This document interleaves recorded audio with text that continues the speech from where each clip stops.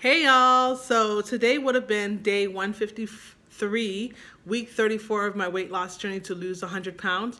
However, this week I'm taking the week off because my church will be in consecration and doing praying and fasting all week long.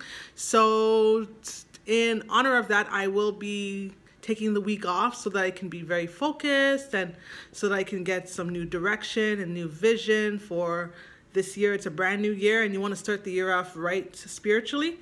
So that's what I'll be doing, is trying to connect with God spiritually throughout the week.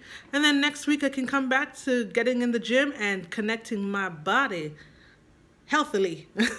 So anyways, I hope you guys have a super week and I'll see you guys next week, Monday. And yeah, so until then, happy exercising.